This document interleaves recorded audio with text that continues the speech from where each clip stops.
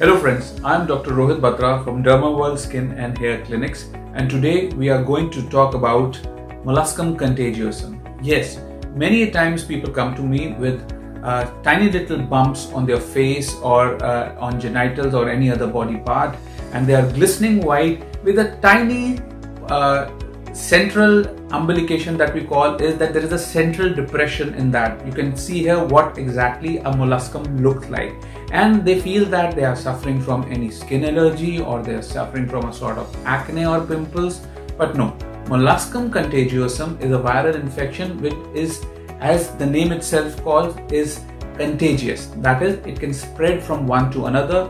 Usually in the childhood, when it happens on a children's face or body parts, it occurs from one to another while they are playing together in schools.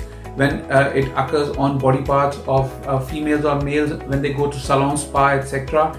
And genital molluscum, which are at times can be a florid representation that there are many molluscum occurring in the genital area. It can be because of sexual exposure also. So depending upon the site, a dermatologist comes to know that what sort of molluscum contagiosum you are suffering from, and usually what would have been the root of the transferring of the infection in your body. And in case it is on face or any other exposed body part, then they just remove it. But yes, in case it's genital molluscum contagiosum, then your dermatologist will definitely get few tests done also, so that it's not only this viral infection that has been passed on to you from your partner, but it can be at times few other infections also that would have been transferred, which don't show on skin, but yes, we should get few tests done also.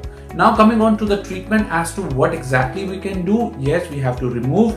There can be various procedures that can be done to remove. In children, we try to remove it with topical applications of retinoic acid, etc. Though the chances of getting removed are say around 50 to 60% only, but because in children we don't want to do any procedure, we try to do that.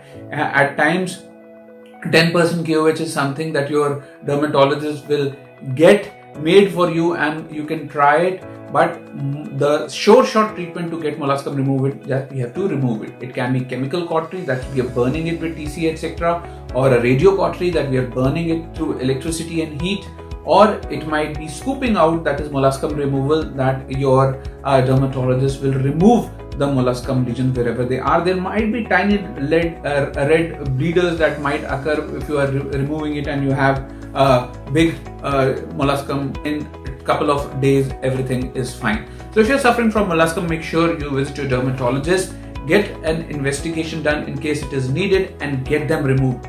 There is a slight chance that the molluscum might reappear because your dermatologist is going to treat or remove the lesions which are visible to you and him or her. But in case new lesions do develop in say a couple of weeks or months, get them removed also, because even if one lesion are there, new lesions might be formed in the same or the different area. So if you like the video, do subscribe to our channel, that's Derma World Skin and Hair Clinics, and we'll be here to share various other videos for skin, hair and aesthetic needs of you. Thank you. Stay blessed.